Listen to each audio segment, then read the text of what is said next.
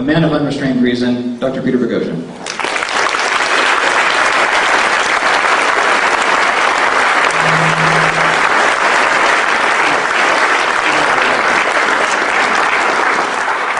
Thank you, everybody. Thank you for coming, and it's good to see so many friends and so many new people.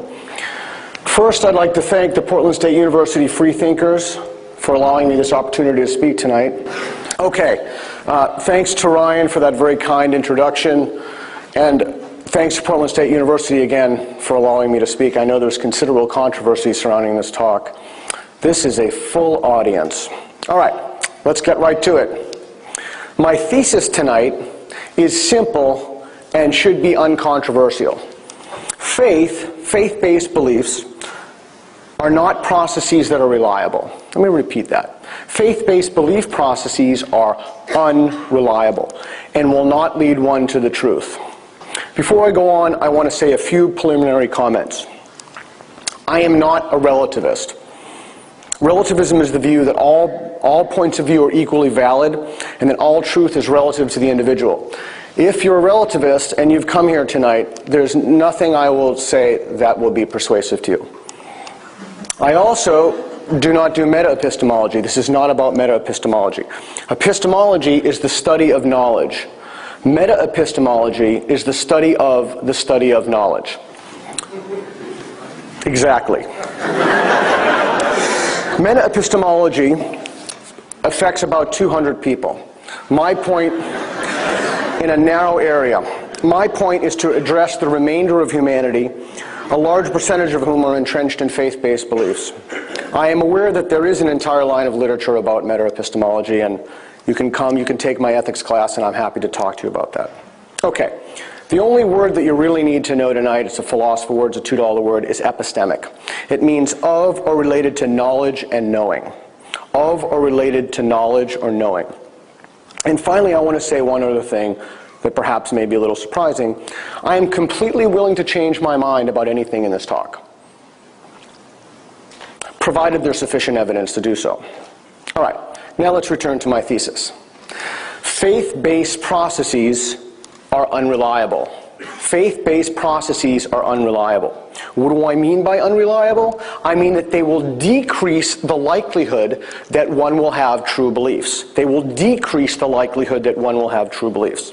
I'm going to demonstrate this tonight by talking about various methods of reasoning. Okay, so let's think about this.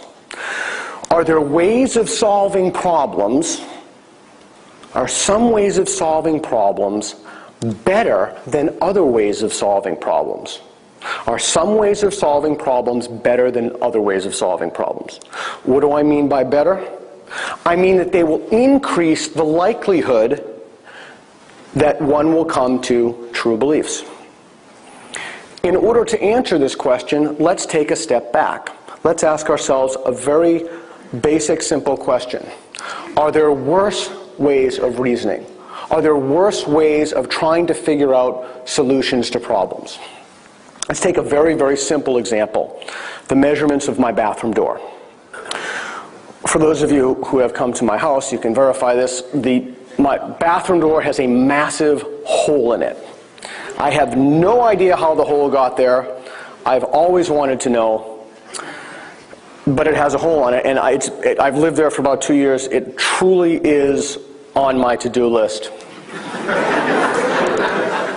Okay, so I need to figure out the measurements of the door, so that I can get a replacement door that will fit in the frame of the door.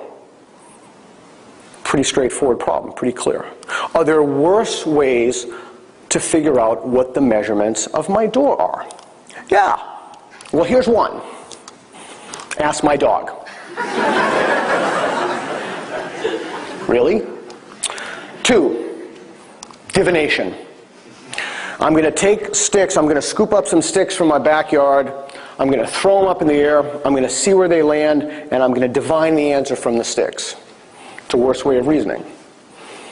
Worst way of reasoning number 3. I want to figure out the measurements of my door are sacrifice a goat. Okay. Worked for the Aztecs. All right. Do people use worse ways of reasoning for themselves? Yeah, all the time. People use worse ways of conceptualizing and thinking through problems all the time. Here's one example of a worse way of thinking or a worse way of reasoning. People do this for themselves, and they also do this for their loved ones. This is an actual book. Okay. How do we know that astrology is unreliable? Well, the answer to this is the same for virtually every slide. We look at the evidence. You want to figure something out, you look at the evidence. Here's one piece of evidence. Sharon Carlson's A Double-Blind Test of Astrology was published in Nature in 1985. Had 116 people, gave them the California Personality Index, asked them the date, time, and place of their birth. And guess what? Astrologers matched, or attempted to match the birthday with the personality index. Do you think that they were successful? No. Some of them were, but no more so than random chance. Here's another worse way of reasoning. Homeopathy. What is homeopathy? Well, it's a highly, highly diluted substance that's used to treat illness. Just to be clear about what I mean by highly diluted, it contains no active ingredients whatsoever. Zipperino, none. If I were to urinate in the ocean, it would be more concentrated than a homeopathic sugar pill. And some people think that it's an herbal medicine. It's not an herbal medicine. This is fantastic. This is a homeopathy emergency kit. In case there's an emergency. Well, how do we know that homeopathy is unreliable? Well, the answer is simple. You look at the evidence. Here's one piece of evidence. Homeopathy for childhood and adolescent ailments. A systematic review of randomized clinical trials from the Mayo Clinic proceedings of 2007. The evidence for this is not just suggestive, but it's conclusive. It's overwhelming. It's an unreliable process. It is not effective. Here's another worse way of reasoning. Dowsing. You can douse for anything you want. You can douse for oil. You can douse for water. People have even tried to douse for elephants. Basically, here's what you do with dowsing. You have a stick in one hand, or a stick in two hands, two sticks, and then you walk around. Ooh, elephants, oil, look, dowsing for oil. And when the sticks cross, evidently that's the place that has the oil. Okay. But dowsing is unreliable. How do we know it's unreliable? Well, we examine the evidence. We look at the evidence. Here's just one piece of evidence. James Randi's An Encyclopedia of Claims, Frauds, Hoaxes, and the Occult and the Supernatural, published by St. Martin's Press in 1995. James Randi has been investigating these phenomena for decades, and he's a hero to many of us, myself included. He also offers $1 million, a $1 million prize, to anyone who can show, under proper observing conditions, evidence of any paranormal, supernatural, or occult power. Many have tried. No one has ever been successful. I will say that I'm willing to change my mind about this, provided sufficient evidence. And I always tell my students, what would it take to change your mind? Okay, what would it take to change my mind? Well, if they pass the James Randi test, that would be sufficient for me. Okay, so what can we tease out of these three examples? Astrology, homeopathy, and dowsing. Unreliable processes lead to unreliable conclusions. Unreliable processes lead to unreliable conclusions. That is, if the process one uses is unreliable, the conclusions one comes to cannot be relied upon. Cannot. For example, if one wants to cure an illness, an infection, with this homeopathic woo-woo, this will be the result. Nothing. Because it doesn't work. So let's take a look at the process of dowsing. Dowsing is unreliable. If the conclusion, think about this, the process of dowsing is me walking around trying to find dowsing. The conclusion is where the sticks cross. That's the conclusion. The process, the thing that got me there, is the actual act of dowsing. if the process that one uses to understand reality is not reliable, then every conclusion that springs from that process is also, let me hear it, excellent, unreliable. Think back to my bathroom door. If I use an unreliable process to ascertain the measurements of my door, there's a proliferation of answers to the question of how big the door should be. And virtually all of these answers will be incorrect. They'll be incorrect because the process that I used to get the measurements of my door was unreliable. Excellent. I use the word virtually because it's possible to use a bad process and get lucky. It's entirely possible. I could go outside, I could scoop up a number of sticks, I could throw them up. Lo and behold, it could be, it is possible, that I had scooped up exactly the number of sticks as is the height or width of the door. It's entirely possible. All right, at this juncture, we need to take a pause and think to ourselves, what are our epistemic goals? What are our goals knowledge-wise? We have twin goals. Every single person in here has two goals. The first is that we want to maximize the number of true beliefs that we have. We all want to have a maximum number of beliefs that were true. But if this is our only goal, then we could just believe everything we read, think, and hear. But our situation is far more complicated than this, because we have a second goal, that we want to minimize the number of false beliefs that we have. So we want to maximize the number of true beliefs, and we want to minimize the number of false beliefs. We want to have the fewest number of false beliefs possible, but again, this doesn't mean not believing anything, because that would mean we wouldn't have any true beliefs. Well, let's go revisit the example that we started off with, the bathroom door. We've established that there are bad ways to answer this question. By bad, I mean ways of thinking about this problem that will not enable me to figure out the measurements of a replacement door that will actually fit in the frame. To get the measurements of a door that will fit, I'll need to use a reliable process. Here are some examples of more reliable processes for my door. Number one, tape measure. Even I, the least mechanical person around, the least home repair guy, I have a tape measure. Take the tape measure, drag it to the top of the door, drag it to the bottom, put it in your iPhone, or if you're still write it down. 2, Google. Maybe the door is a prefab door. Maybe it's from Home Depot or Lowe's and has some kind of number on it. 3, ask an expert. There's my expert right there.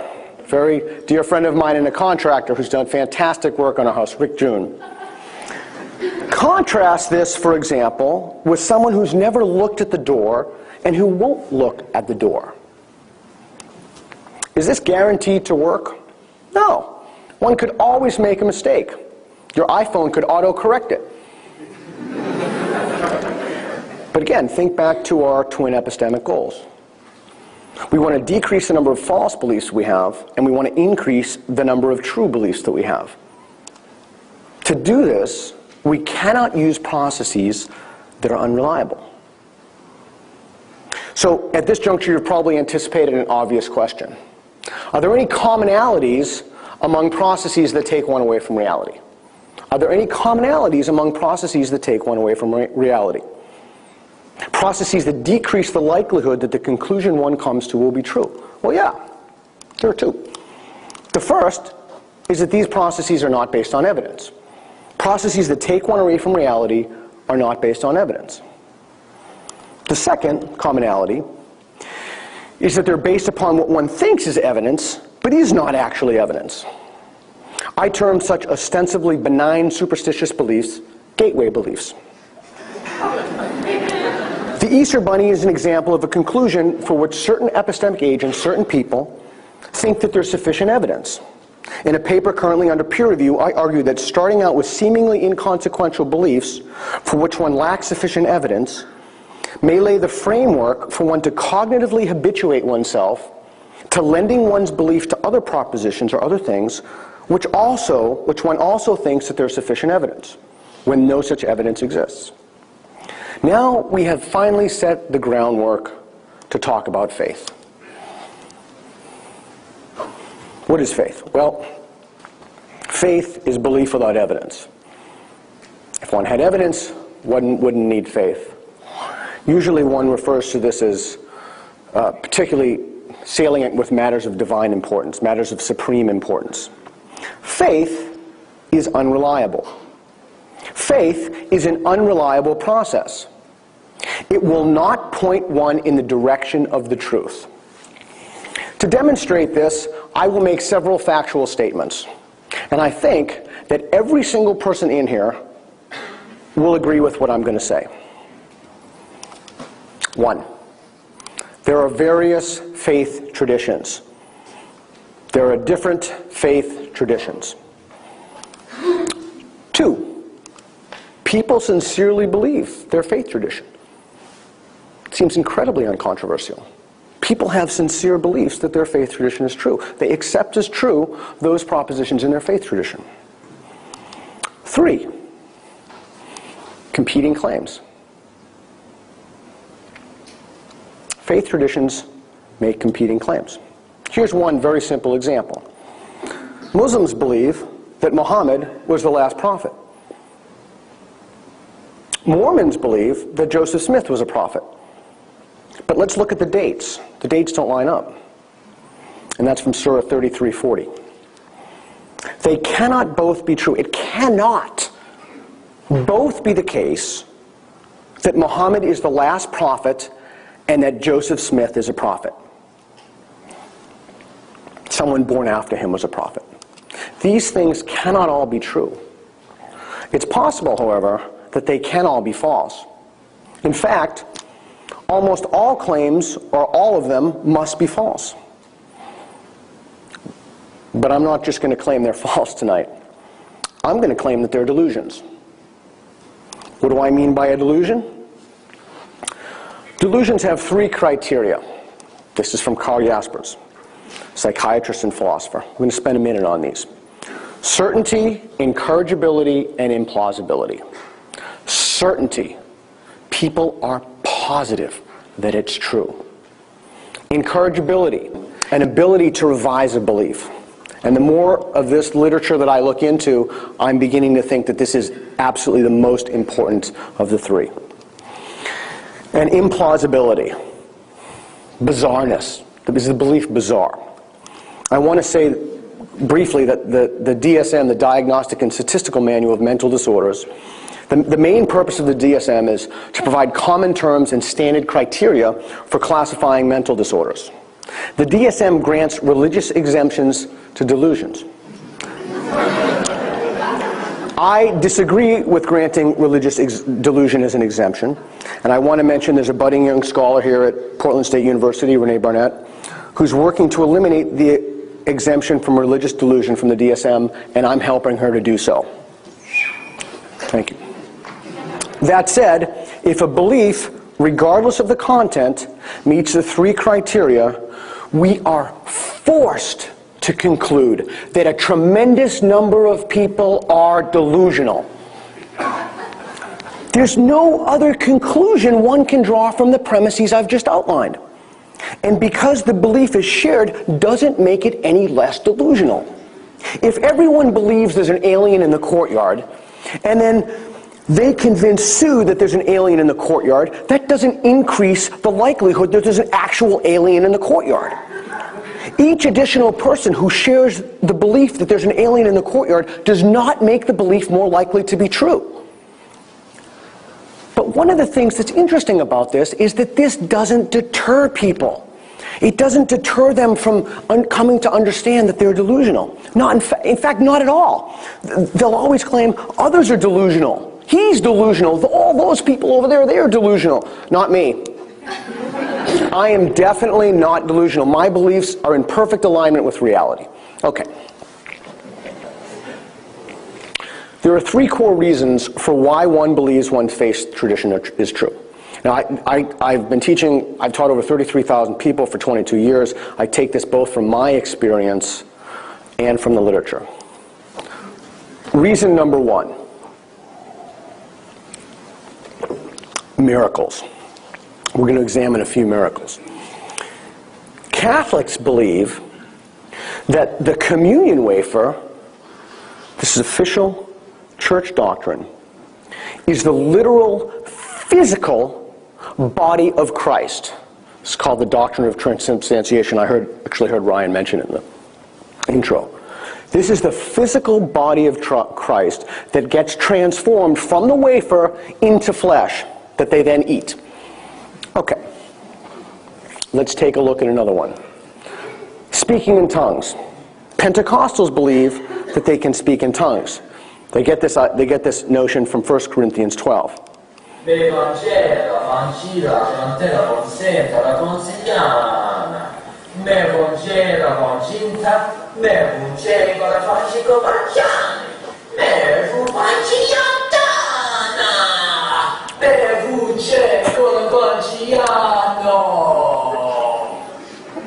Yep. It's amazing. They always sound like Italian. It sounds like Italian. Faith healing is another one. Christian Scientists participate in this. The basic idea of faith healing is that through your love of Jesus Christ, someone will come and lay hands on you, and then whatever incurable illness that you have will vaporize, or who knows, I never understood it. Okay. So let's take a look back at the three things that we discussed before. Certainty, incorrigibility, and implausibility. Does one hold this belief with certainty? Well, I don't know. I have no idea. You'd have to ask somebody. You'd have to ask someone, are you certain that this transforms from a wafer into a physical body? Yes, I am certain. Okay, cha-ching. Incorrigibility.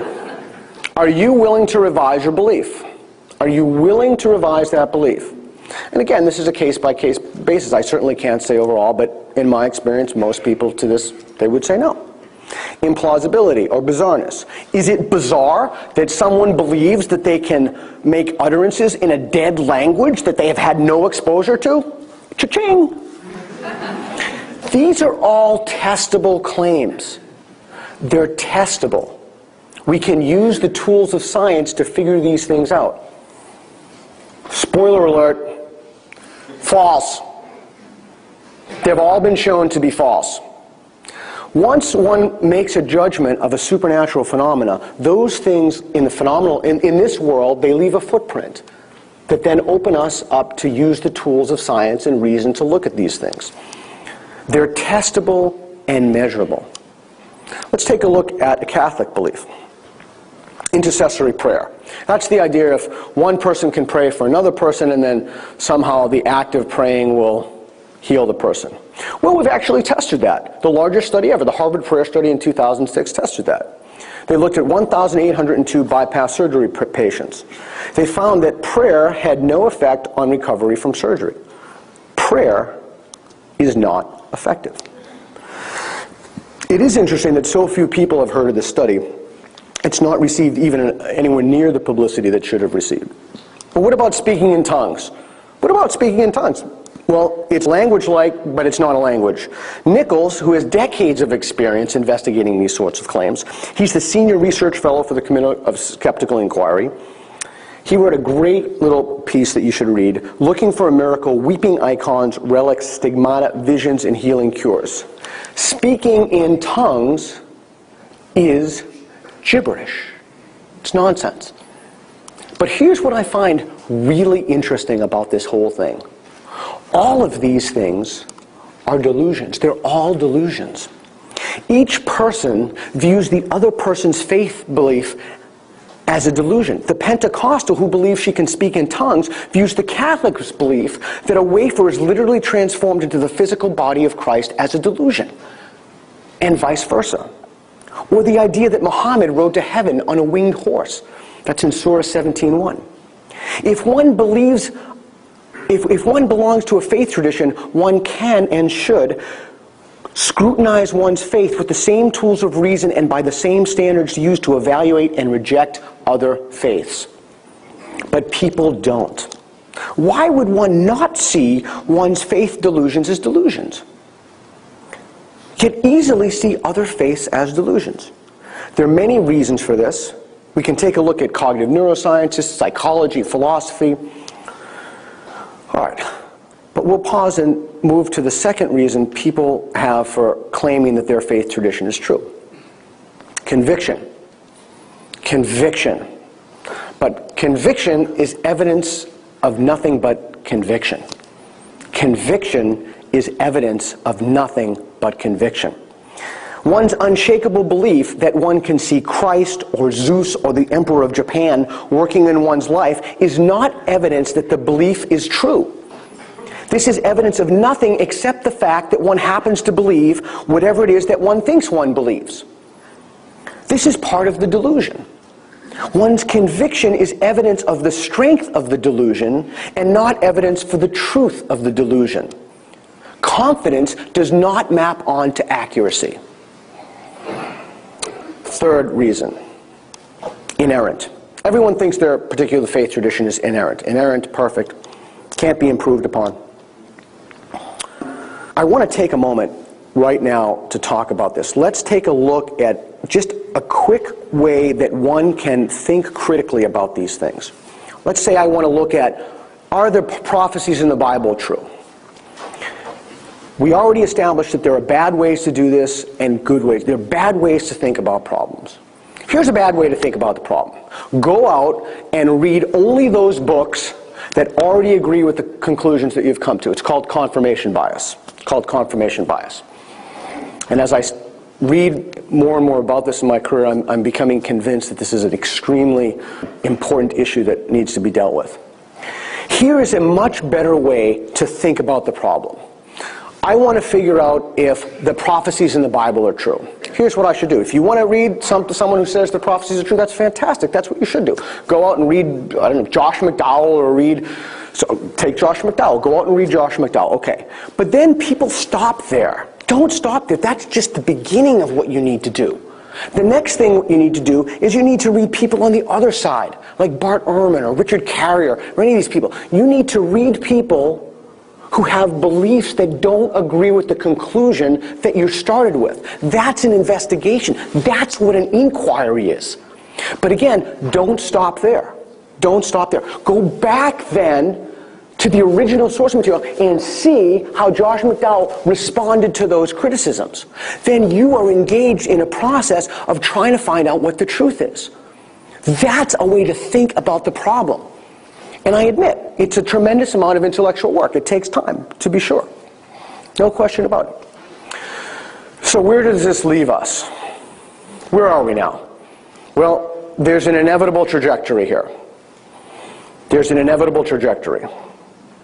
Almost every conversation, people want to talk to me about this constantly. This, and unfortunately not enough science fiction, but people want to talk to me about this constantly. Here's the trajectory of the conversation. Invariably, it starts off, my faith is true. After about, I don't know, depends on the person, 10 minutes, 15 minutes, something really interesting will happen.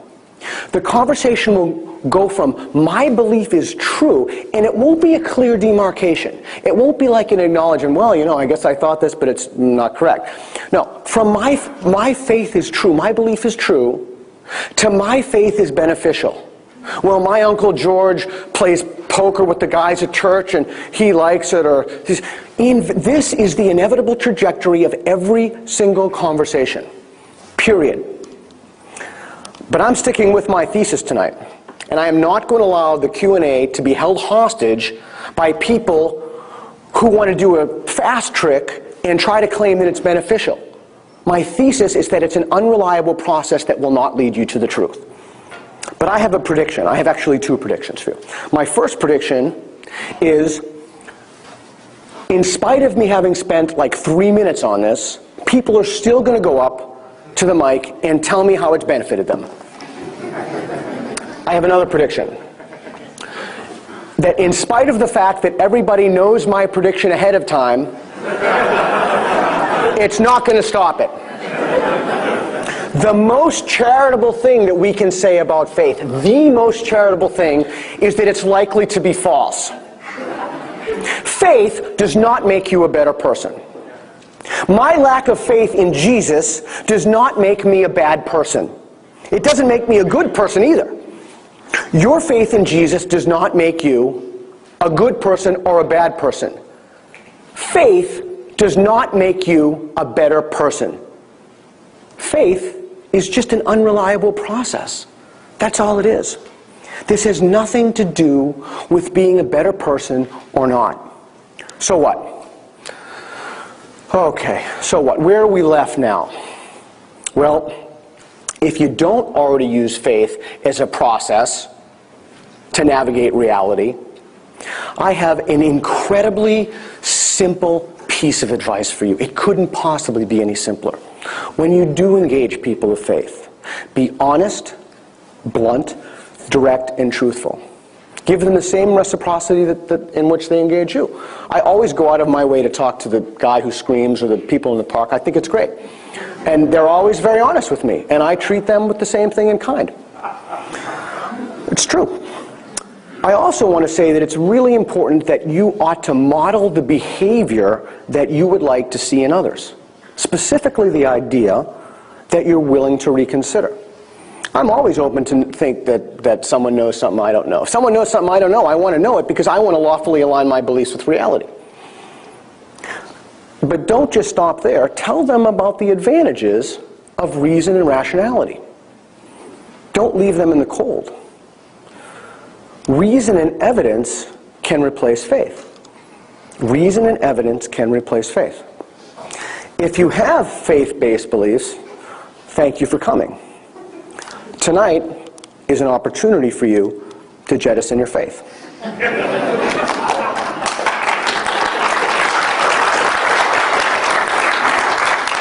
You can do that right here, right now. You can say no to faith. Whether it's something as simple as my bathroom door, or it's larger questions of ultimate concern. You can use a process that will increase the likelihood that you'll come to truth, that you'll have true beliefs. It's a process. Nobody's mad at you. Nobody's upset that you used a process to know reality that isn't reliable. It's not a matter of shame or blame. It's a matter of lawfully aligning your beliefs with reality by using a process that will take you there. Here's your first step. Your first step on the journey tonight to leave your faith right here tonight. The first thing you need to do is to admit that there are things that you don't know. Even doing this will tremendously advance your epistemic situation. I don't know what happens to me after I die. I think my suspicion is that because the neurons in my brain stop firing, that there'll be no more me, just oblivion, just like before I was born. But I don't know that. As a skeptic, I'm not dogmatic about it. I'm open to evidence to the contrary. And to be sure, no question about it, it will be scary. No question about it. But there are community resources to help you. There are. There are. Nobody's left alone. There's the Free Thinkers of Portland State University who put on this talk. There are meetups. My friend Bernie is here. I saw him tonight. Where are you, Bernie? Raise your hand. Talk to Bernie at the end. There's the Center for Inquiry.net. There's Skeptics in the Pub. You can move beyond faith and replace it with a simple rule. Couldn't be any easier. I'm going to proportion my beliefs to the evidence. I'm going to proportion my beliefs to the evidence. Carl Sagan said it best. Extraordinary claims require extraordinary evidence. It doesn't take faith to say, I don't know. It takes humility. If you want to align your beliefs with the truth and embrace reason, then you can say no. Tonight really is a genuine opportunity for you to live a life free of delusion. Thanks.